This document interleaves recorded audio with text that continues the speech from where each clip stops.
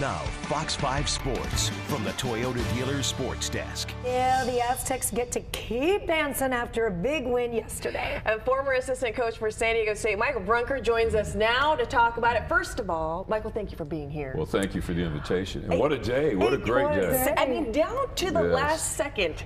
I mean, how did you feel watching the game yesterday? I was on my feet. I was standing and watching, and everybody, my wife was looking in the other direction, refused to look at it. She didn't believe it. But what a game. Yeah. What a game it was played, and what a run San Diego State has had up to this point right now, playing the #1 team in the nation, knocking them off, and then playing a really tough Creighton team. I'll tell you what, they're ready to roll for 2 more. Oh, my gosh. You think they're going to go all the way? I know they're going all the way. Oh, I know. That's confidence. I like that. You've got to believe, and I think we heard that after the game, didn't we? They interviewed Darian after he made that free throw, and, you know, what did you think? What was running through your mind? But he really talked about how you have to believe in the moment, you know, and he could have, how many times have we seen folks step to the line and miss the free throws? He could have easily missed both, gone into overtime, and then we would have won in overtime, right? But to be able to step to the line, miss the first one, and hang in there, make the second, and they end up getting the tip out of bounds, and the game's over. And here we are going to the Final Four. Oh my gosh, this is so exciting. I know, you have coached at so many levels. When you say stepping to the line, what is different this time that we're here talking about this, that we're in this moment right now? Well, just the opportunity to be at this level of the game. This is a national phenomenon in this country, and has been for a long time. To reach the Final Four, to be able to move through that whole progression and beating the teams that they've beaten. And I'll tell you, it's different. The game is so much different from the time I went to the Sweet 16 at the University of Detroit with Dick Vitale, and we lost by 5 points to the #1 team in the nation at the time. It was the University of Michigan. We beat the team that eventually won the national championship, Marquette. But what's different right now is that you've got 68 teams in the race right now. You've got the transfer portal where players are coming in from all over, other teams coming in. And the other piece that's happening right now is the NIL. San Diego State has beaten literally the best teams money can buy. They are not in the Final Four. And I guarantee you right now, the players at San Diego State and Creighton and Miami and UConn, they're not getting the money that some of these other players are getting at these other schools.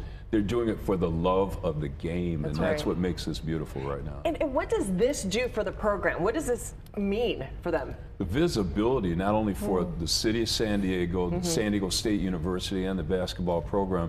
I've long said that, you know, when I came here to coach at San Diego State from 1980 to 87, why can't it happen here? If it can happen in Louisville, if it can happen in Spokane up at Gonzaga, if it can happen at these other places, why not San Diego State?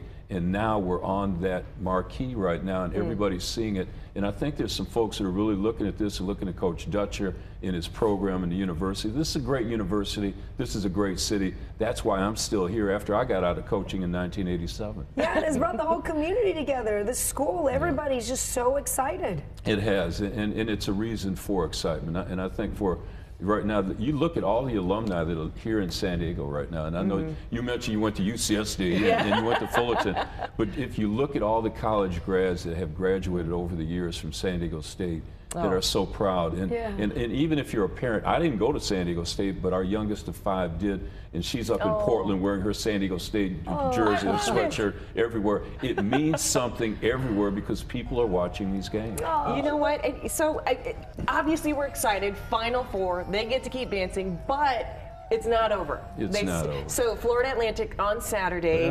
What does the team have to do to pull off a win with them? Well, I've long said you got to keep believing. You know, if you've ever gone to a San Diego State basketball game, they always start the game with, I believe that we can win. I believe that we can win.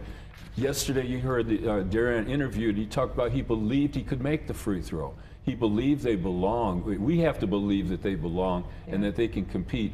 However, everybody that's left in the race right now believes too, because that's the mantra of every team that's playing. And once again, the blue bloods are gone. You know, all the #1s are gone. You know, the #2s are gone. I think the only ones left is UConn right now, but they're all gone. And so now those teams all believe the same way. It's going to be a great Final Four. And I know San Diego State's ready to continue playing. Absolutely. Yes. Oh, Michael? We're going to be on our feet too on Saturday. Well, you need to be in Houston. Who are you guys sending to Houston?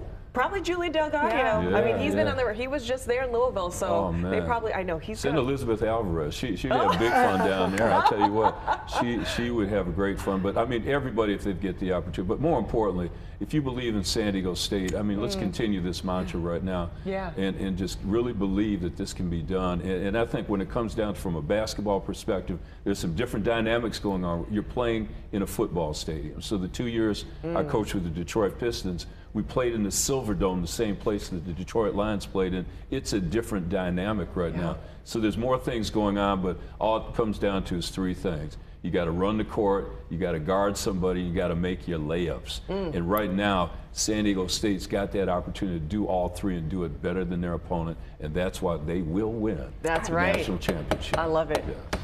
I know. Are we going to start singing? I believe that we will win. I believe. Yes. Let's do it. Michael, thank you so much for being Thank here this you. morning. We'll probably talk to you again when they Yeah, win. when they That's win. right. We Okay. will. See you. Okay. Thank you. Thank you.